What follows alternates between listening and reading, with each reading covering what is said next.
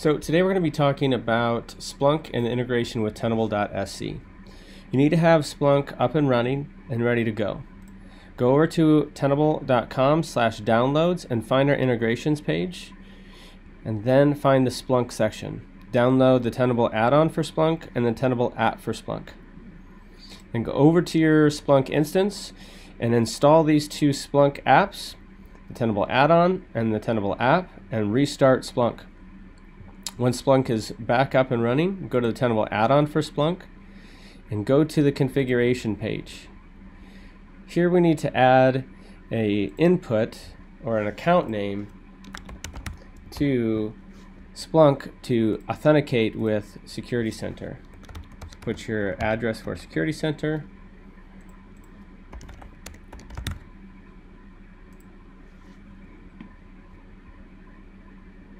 Now we have our authentication saved. Go over to Tenable, Tenable.sc, and you need to go over to the vulnerability analysis section. That's where we're at now. And you need to use the vulnerability details list tool, which is in the drop-down. Splunk only uses this tool to bring data into the Splunk platform. You can filter out anything that you don't want to go over to Splunk by using the filters on the left navigation bar. Go to Options and then Save Query. We're going to save this as Splunk. And then navigate back over to the Configurations page and go to Inputs. We're going to create a new input under Tenable.sc vulnerability. We'll give this input a friendly name, an interval in seconds that we want to refresh. We're going to use our index and then that account that we created. If you want to put a start time in here, you can.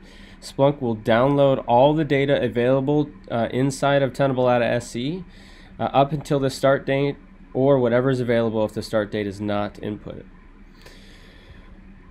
Use the sync plugin details to get the plugin outputs, and select the historical fix vulnerability to get the mitigation dashboard. Here we're going to put in the Splunk query and then add this data. And then immediately what will happen is you'll start to see the indexes start to fill with data.